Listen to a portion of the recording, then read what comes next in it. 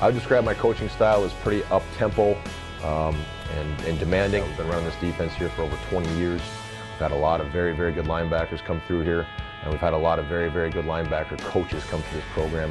And so in the 3-4 defense that we run, the linebacker is the central focal point of the defense. We have to have great players at both the outside and inside position to be successful.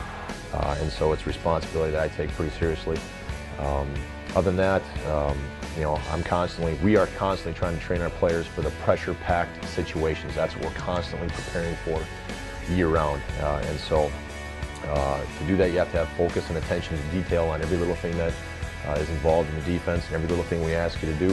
You know, I demand a lot of my players on the field and off the field. I want to make sure that I'm there for them, all aspects of their life. I routinely have my players over to eat at my house in the summer.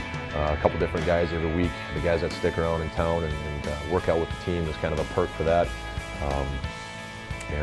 Just want to make sure that there's a real family atmosphere in my position group. I would say my fondest memory, obviously kind of the one that sticks out, is the 2001 National Championship game.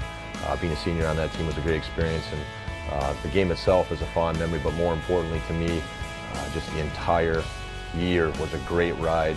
Great team to be a part of, a very close-knit group of seniors. So the game itself was obviously a highlight, but my entire senior year was just a blast. Had a great experience here.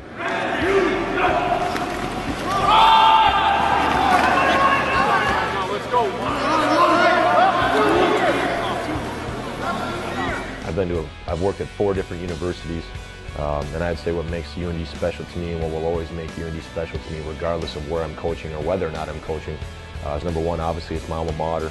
And you look at our staff here right now, you look at all the coaches we have on staff that are either number 1 alums or number 2 that have been here 10, 11, 12 years plus. That tells me, you know, if you're a recruit looking at our program, that there's a lot of guys that's something special. You don't see that at a lot of schools. And so if you look at that, you look at the number of alums we have on our staff here, you know, and speaking for myself, I can tell you, to me, this is just not a good job.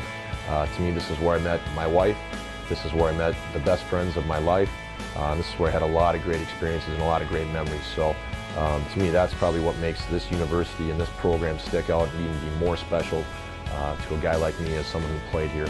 And so whether I'm coaching here or not, 30 years from now, whether or not I'm even in coaching 30 years from now, I will always be looking at the paper on Sunday morning to figure out to see if UND won or lost and how their season's going, and just that common bond and the common connection you have with all the people that have played here over the years.